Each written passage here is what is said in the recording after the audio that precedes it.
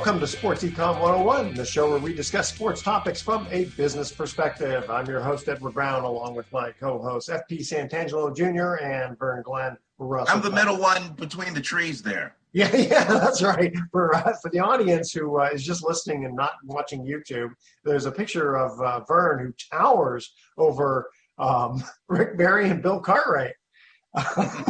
There's a little space in between you guys there, huh?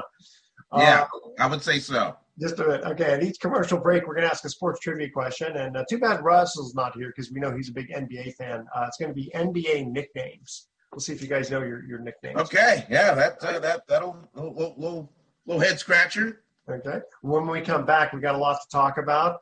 You got opening day for Major League Baseball, the potential new face of golf, maybe. A little bit of Deshaun Watson. I want to hear what you guys have to say about LeBron and if he's going to have impact on the next Lakers coach. There was a story that Bruce McGowan used to tell about, and I can't remember which player it was, where the coach was trying to order people around, and this one player says, "Because I'm not listening to you." He goes, "In a week, you're going to be out of here anyway." Jeez. That's not a way to command respect. That reminds me of Will Chamberlain. He was in his hotel room. There was a knock on the door, just going, "Hey, Will, we got shoot around." And Will says, "Hey, I'm only going to go to the arena once today. So you can pick the shoot around or you can pick the game." Well, when you're Will Chamberlain, excuse me, you can kind of command a little bit of power on that. Do you know at one point he was one of the strongest men in the world? I believe it. Yeah, I'm sure he was. Yeah, very, very big guy. All right, stay with us. You're listening to Sports Econ 101. Don't touch that dial. We're going to be right back.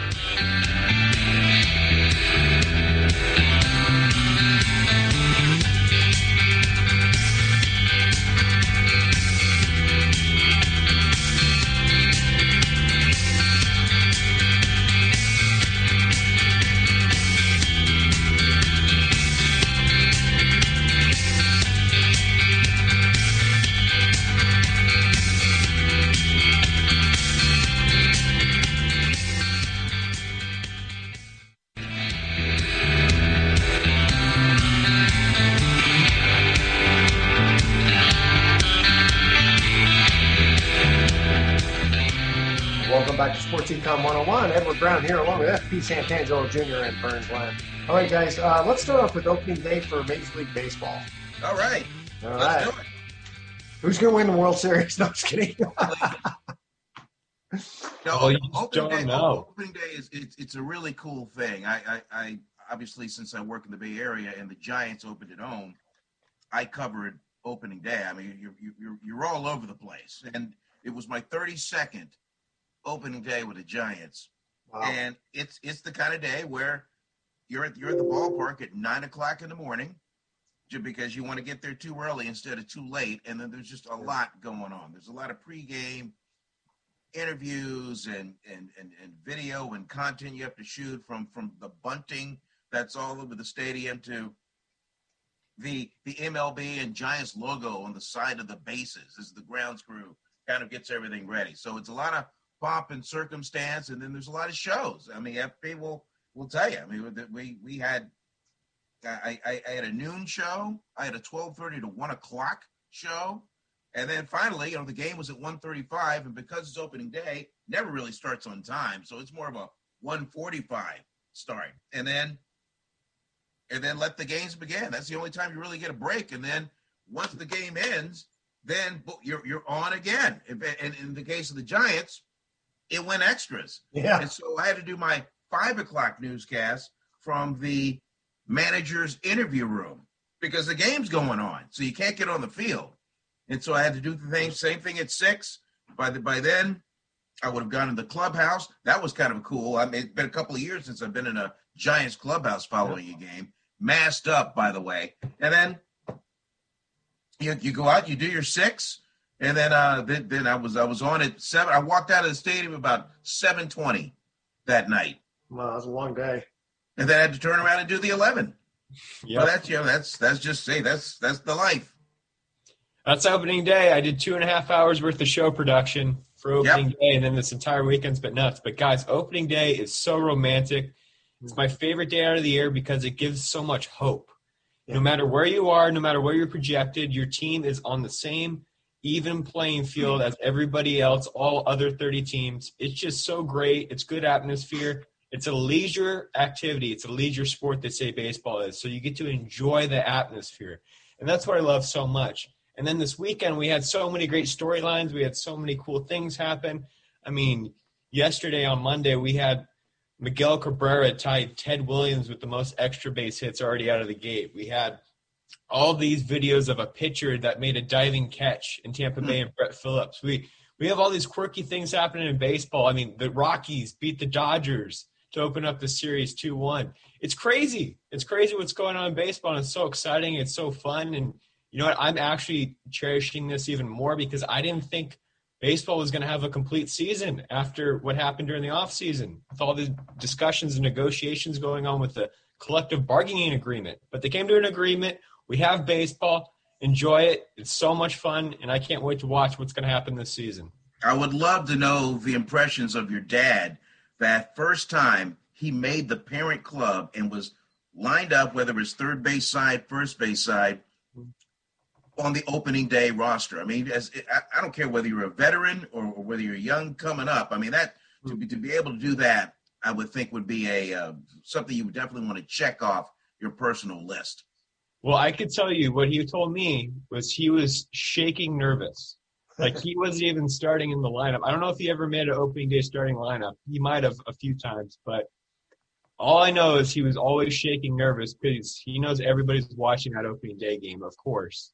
And the guys try to do stuff. They try to relax themselves any way they can for that first game. But trust me, this is the first real game that counts. Spring training, there's a couple thousand people that come out now.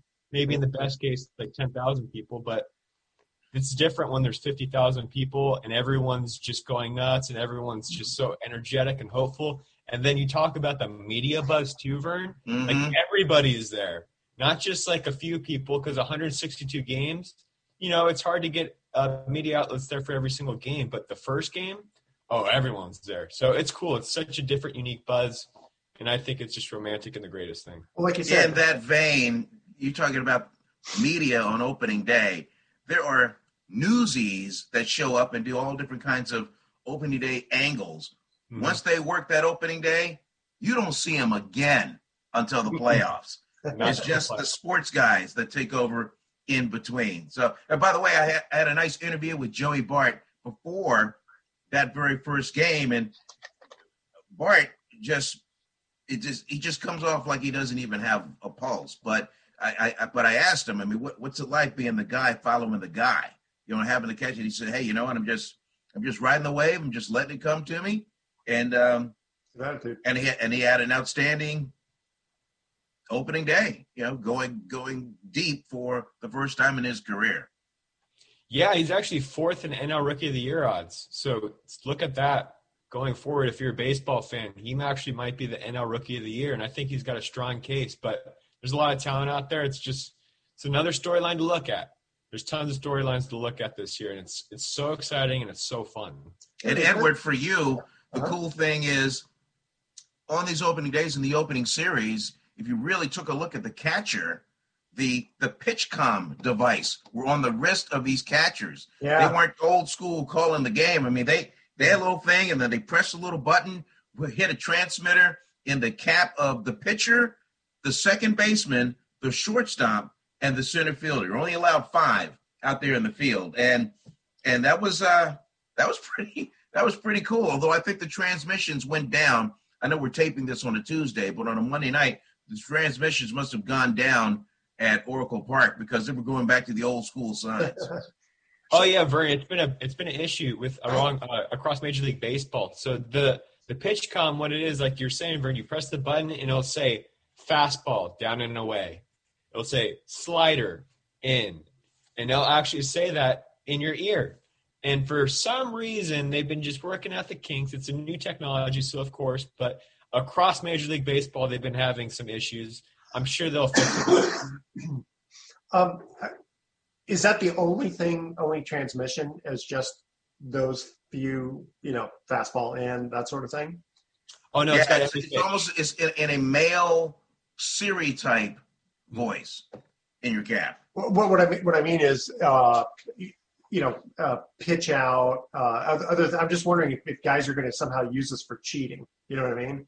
No, well, the reason why they put in PitchCom was to avoid the second base runner from stealing signs. Yes. That's why they put it in. Oh, I remember that, but because the whole that and was it the Houston Astros issues that they had before. Mm-hmm. So I'm just kind of wondering, is there a way that the conspiracy theory, I keep thinking, okay, how are they going to use this in such a way that it was not intended?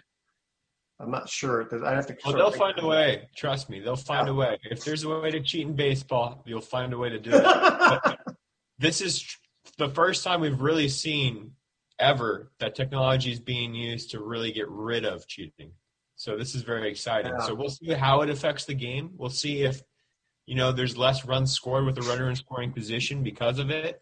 A lot of people, including players, say it's completely fine to steal signs from second base because you've earned that right getting to second in Major League Baseball. Yeah, good point. But the thing that they're really trying to protect is stealing it in a video room or relaying signs illegally through a buzzer or other means. Yeah. That to me is really cheating versus second baseman. Hey guys, we're going to go to our the runner in second. Second, we're going to go to our first trivia question here, NBA nicknames. What player was known as the Croatian sensation? All right. That's our trivia question. And I'll give you a hint. He played in the 90s, is what I remember mostly. Okay. All right. All right.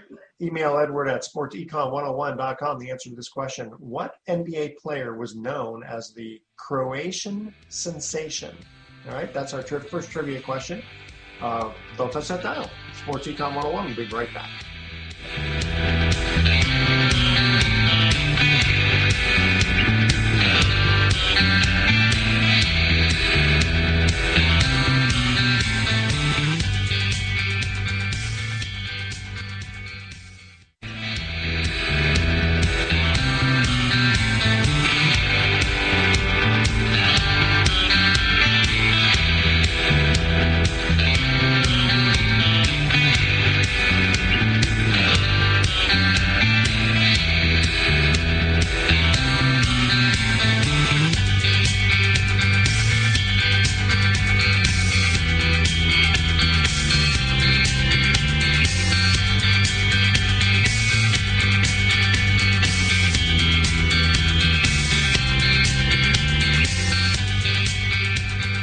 Welcome back to Sports Econ 101. Edward Brown, F.P. Santangelo Jr., and Vern Glenn here.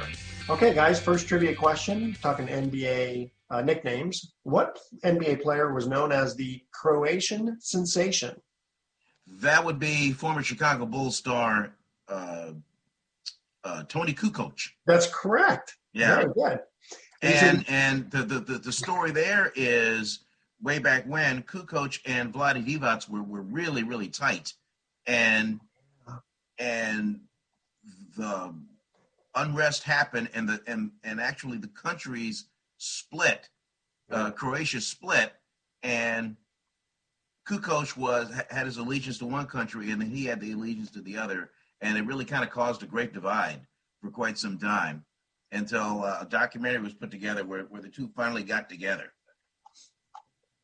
Boy, and now if they can just kind of teach Putin how to do that, maybe. Yeah. Jeez, that's kind of crazy. Going back to baseball, so this bettor placed $50 on all of the quote unders for Major League Baseball. I guess it was probably on opening day, and he won 14 of the 15 that he placed. Wow, he hit 14 of the 15. 14 of 15. He won $265,000 on that parlay. And one of the interesting things that I'm mentioning in this article about how, low scoring usually happens in the beginning of the season due to the pitchers having the upper hand, kind of makes sense. Right. I mean, they're fresh and the ball play, the hitters may not know who these pitchers are. And also like, I guess a lot of times guys are kind of rusty, coming with the bat, but it reminds me of when many years ago, I had this theory that in football, on the first game of the season, again, because pretty much, nobody really knows you have an idea of who's going to be good, right? But who knows, right? So bet on all the underdogs taking the points, especially the ones at home, just for the first game, because it's kind of open season there, right? And then the other thing was, and they stopped doing this for whatever reason. On the Kentucky Derby, sometimes there's 22 horses running, right? Right. What they would usually do is they take the, I'll call them the lousiest 12 or whatever figure, excuse me, and they would call that the field. Well, if you bet on the field, you get pretty much all those horses. And if you bet to show, which is third place, if any one of those horses come in third, second, or first, you're going to end up winning a fair amount of money. Mm-hmm. And I did that for 4 years in a row. And I you can't do it anymore? No, you can't. I remember trying to look, and they don't have the field anymore for whatever reason. And I don't know. I'm not sure if that's the reason why, but I just thought it's kind of neat to kind of look at these, you have a certain advantage at a very specific certain time, first game of the season type of thing. I thought that was kind of neat. I looked at the odds on opening day, and I noticed how high the over-unders were. It was 7.5, 8.5 runs. It's like, whoa, this is a lot, especially for opening day, because maybe they got tipped that the baseballs were still juiced or something, or something was going on, but good point. Even the starting pitchers, if you looked across Major League Baseball, had a low pitch count because they're still in quote-unquote extended spring training mode. And that's why, because of the lockout, they lost a month of spring training.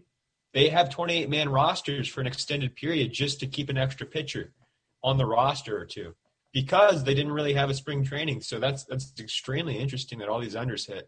And it was interesting to me that all the under-over mark was pretty high. It was 7.5, 8.5 runs. Yeah.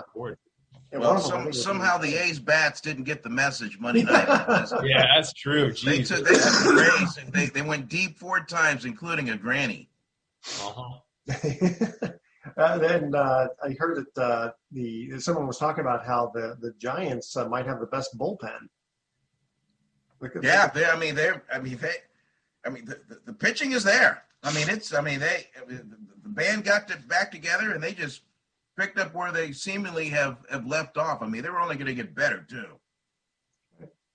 Yeah, I think what you were saying earlier, Edward, is you just got to look out for the bats. And the bats are still in spring training mode, too. They just got to get their timing. So all across Major League Baseball, the only lineup I saw that really hit extremely well besides the A's yesterday was the Toronto Blue Jays. And my goodness, that lineup is crazy. Mm-hmm.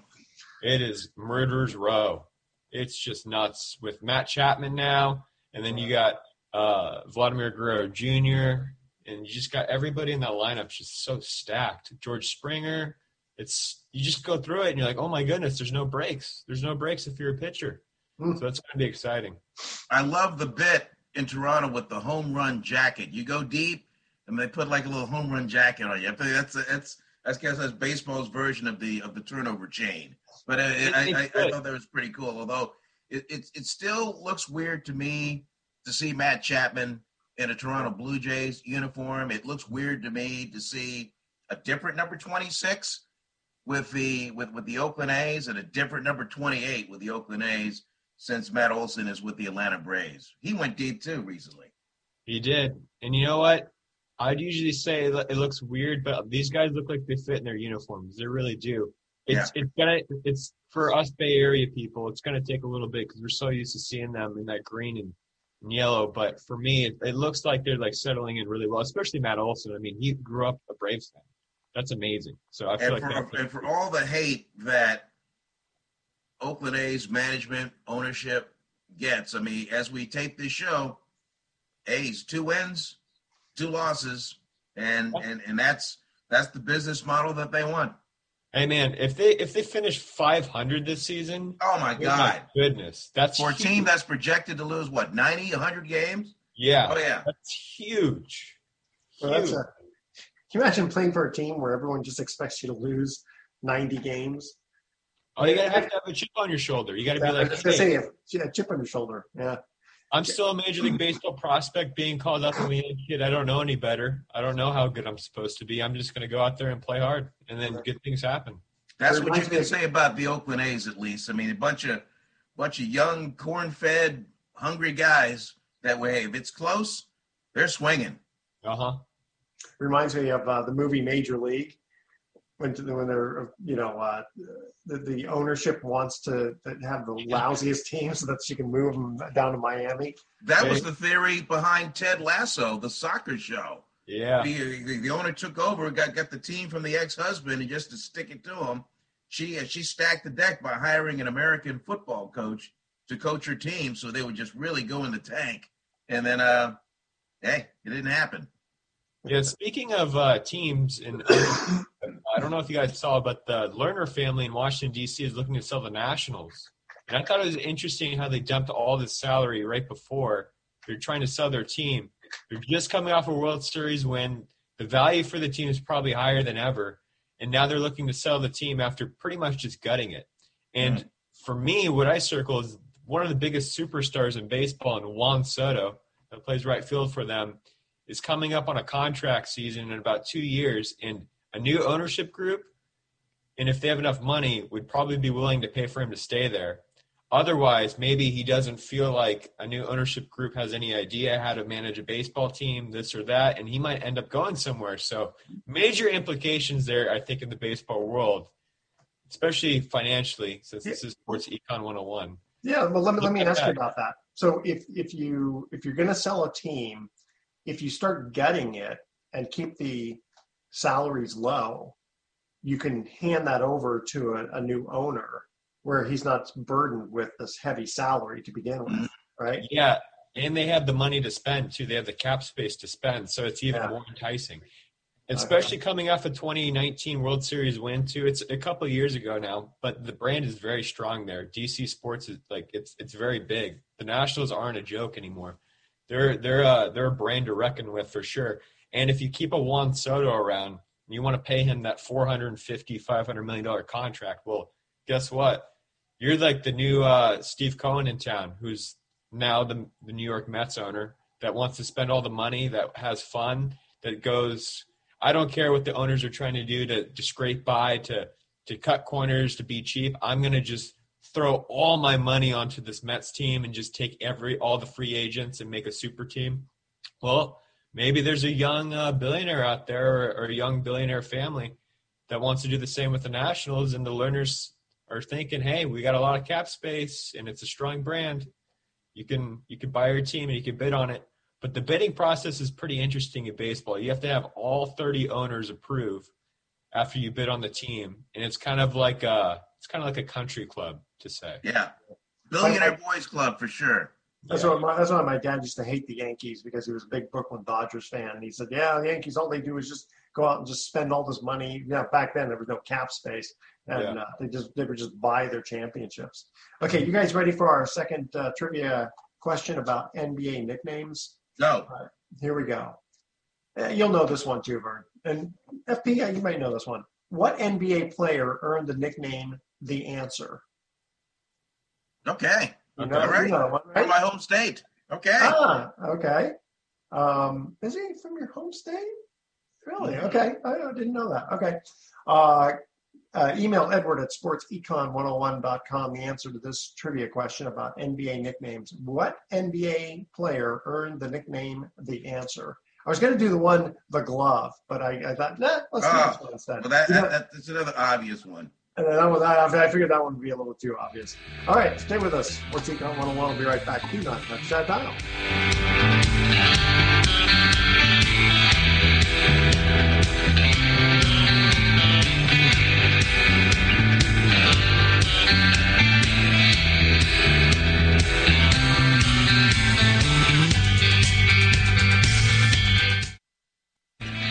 Welcome back to Sports Econ 101. Edward Brown, FP Santangelo Jr., and Vern Glenn here. Second trivia question about NBA nicknames. What NBA player earned the nickname The Answer? Is it Allen Iverson? Allen Iverson, that is correct. Ding, ding, ding, ding, ding, ding, ding. Vern, you said that. Where does he come from? He's from the Virginia Beach area in the great state of Virginia. For some reason, I thought he was either from L.A. or from Philadelphia. I know he played for Philadelphia. No, he played in Philadelphia. He's synonymous with Philadelphia, but fellas from Virginia Beach before he went to Georgetown and played for John Thompson. Oh, yeah. That's right. For John Thompson, sure. Okay. Speaking of basketball, so now that the LA Lakers coach is out, LeBron says he won't have quote, a say in the hiring. But what do you think? Well, reports came out this morning that he'd be very enthusiastic, quote unquote, if Mark Jackson were the head coach of the LA Lakers. And that's going around the circles this morning. Pretty interesting that LeBron James would be enthusiastic about a coach selection, whatever that means. So, what do you think? I can remember when he was hired by the Warriors. At the time, Mark Jackson was the third all-time leader in assists and just widely respected. Now, with Mark Jackson, a couple of things that folks are going to have to know. I mean, if you're not in his inner circle, if you had not played the game, if you don't know the game, you're pretty much out. So that's kind of how he rolls. He goes on gut instinct on how he wants to coach, and he's a deeply religious man. And so my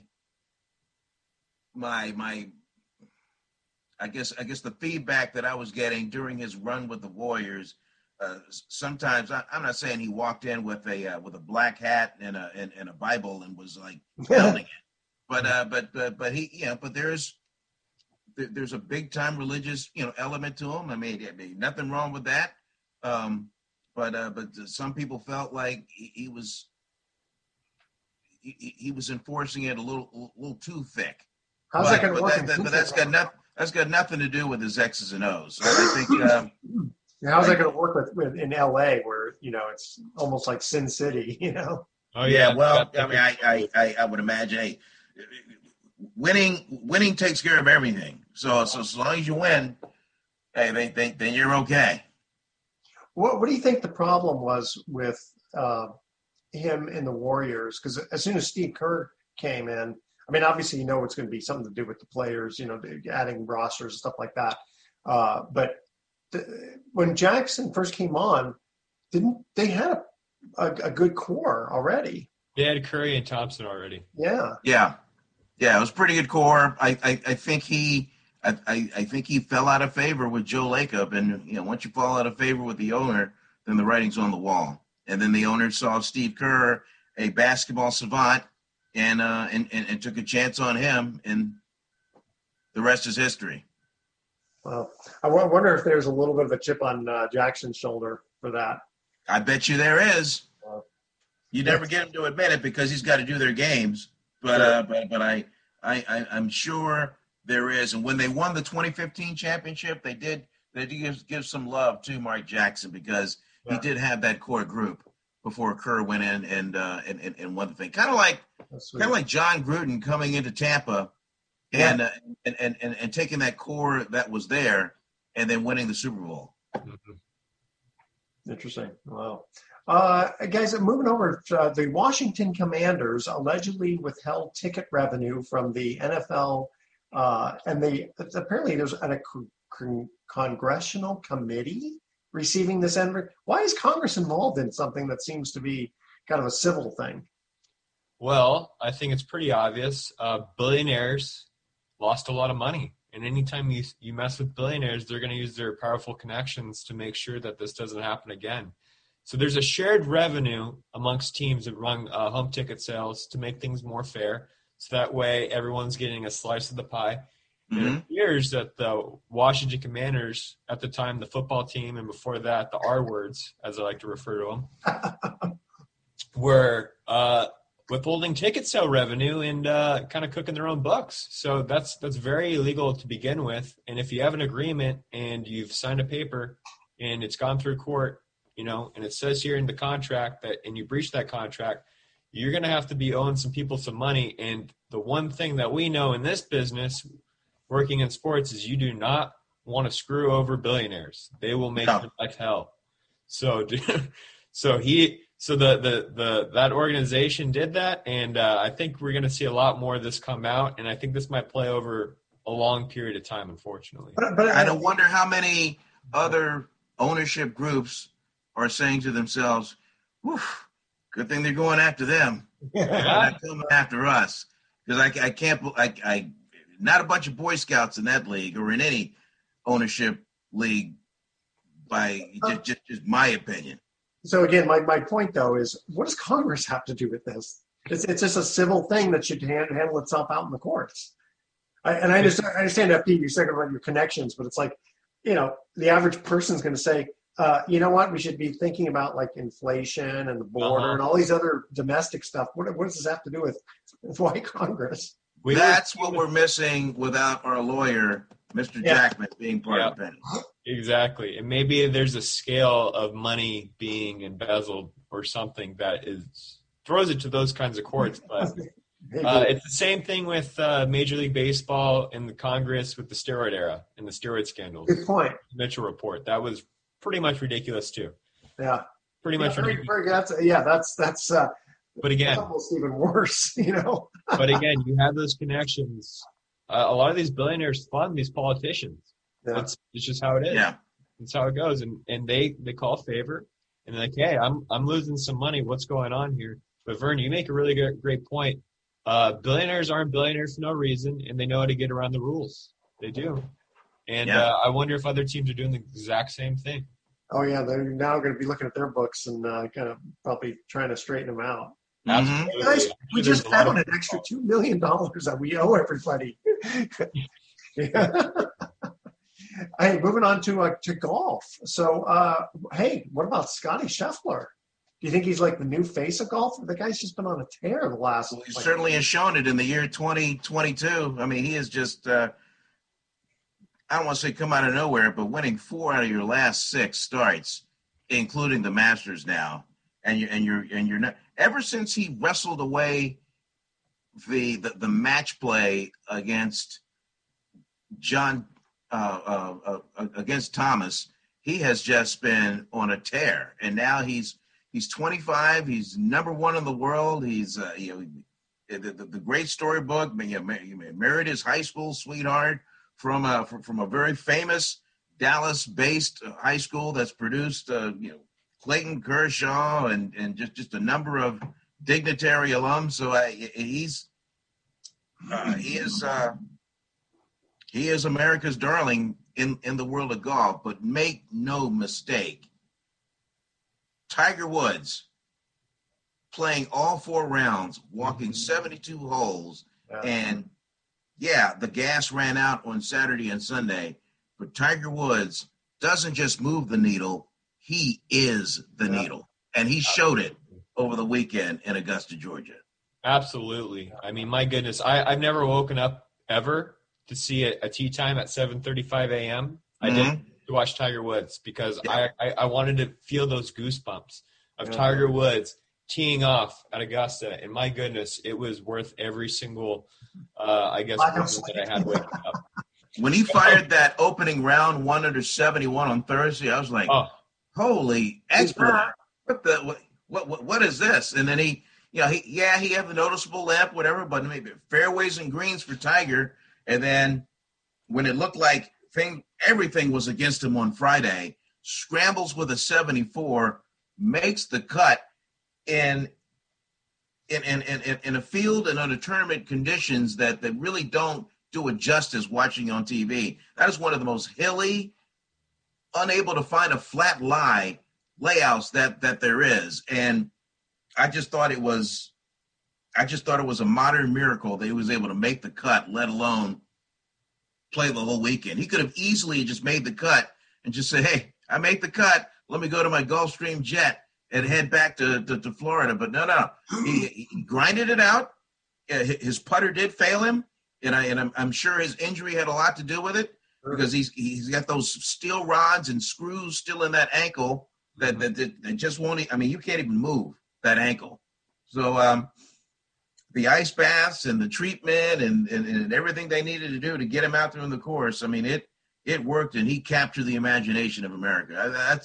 That's one of the biggest stories in sports. Yeah. Doing what he did. Yeah, even though he didn't do too well those last 2 days, like you're saying, Vern, the fact that he just finished is incredible. You go from almost losing your leg to finishing all those rounds at Augusta. It's inspiring. And he's the cool factor of Tiger Woods, I don't think may not be ever reached again. Because we talk about Scottie Scheffler, and he even admits himself in interviews, he's 25 going on 40. And he's very settled down. He married his high school sweetheart. He's kind of bland.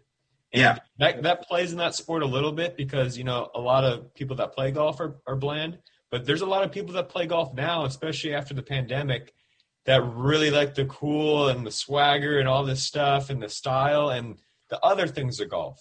And we saw Augusta try to open up with that a little bit. They had like Dude Perfect on there, which was like a huge thing that really riled up the golf community. Dude Perfect is like this, they're like a stunt group that do all these crazy trick shots. But it's like, it's interesting. It's interesting time in golf because you have Tiger Woods, one of the coolest cats, one of the icons, kind of really gearing it down. This might be his last little run here. Then you have Scottie Scheffler, who's this buttoned up, kind of whatever, like not too exciting, very like, cold as ice in his blood, and he's really great at golf, but will that move the needle?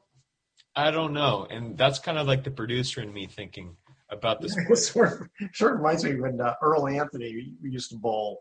When he came out, he just the most boring robotic, but the guy was just a machine, but no personality, but just kept winning, and you just don't want to hang your hat on the face of that for your sport. Yeah. Well, Tiger had the swagger. He had the fist pump. And even before Stanton, he was winning those U.S. amateurs back to back. And then he just made it mainstream. He says it himself. When he first started, nobody was in the gym. Just a bunch of, pot-bellied golfers on tour that would light a cigarette, flick it, and then tee it up and hit it. But he changed the game. He did. He just changed the game. Now everybody's got a swing coach. They got a strength coach. They got a nutritionist. He just changed it for everybody. And although he was very corporate and played close to the vest, for some reason he was relatable for people out here that looked like him, if you know what I mean. And just made it just made it mainstream. And he won. Yeah. Yep. And he won by large margins and just backed it up. He and Jack Nicklaus are the only ones who have won the Masters back-to-back years. Wow, that's pretty amazing. Hey, guys, we're going to get to our last commercial break here. NBA nicknames. Mighty Mouse was the name of what player? That was his nickname, all right? Stay with us. Sports Econ 101. We'll be right back with some closing comments.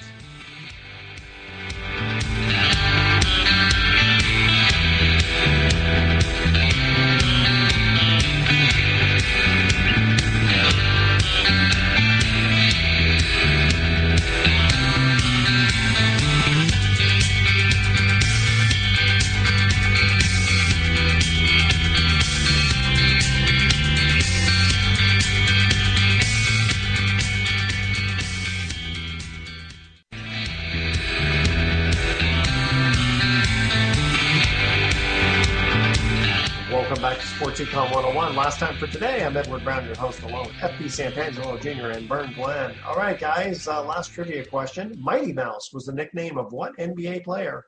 I believe he is still the head coach at the University Pacific in Stockton. Is it Damon Stoudemire? It is Damon Stoudemire. Yeah. Oh, very good. You got all three questions. Plus, the one that I didn't answer, who was the glove? Well, it's Gary Payton. Gary Payton, yeah. Who is YG Youngglove? It must be Gary Payton Jr. Gary Payton II, yeah.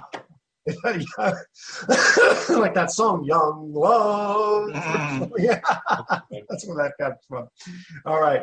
Just before we cut out here, Deshaun Watson. So his trial looks like it's getting pushed to 2023. And his base salary in 2023 is $46 million. Yep. Every game suspension will cost him, if he gets suspended, $2.7 million. So what are they trying to do? Just push this thing out as far as possible? It sounds like they're just kicking the can down the road, aren't they? Yeah, that is what it sounds like. Okay, guys, you ready for our thoughts for the day? Go. There you go. Okay, how do you kill a circus?